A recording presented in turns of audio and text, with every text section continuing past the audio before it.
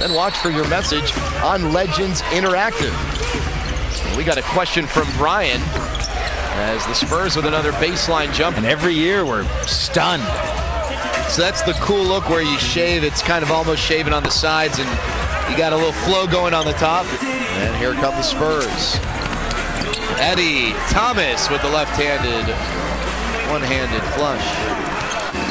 Trailed by a 3-ball, 39-36. Eddie triggers up a 3, and he hits nothing but net for Jarell Eddie.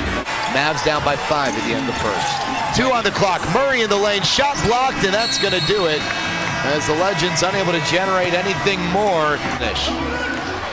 Cotton crossing courts. Thomas, 3-ball, and Jarell Eddie hits it. Team.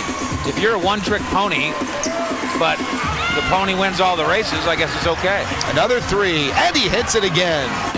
Which can be even more explosive than the volcano itself. Completely backfired in the league, and there's a very physical and almost dangerous play. Eddie with the steal on the cross-court pass.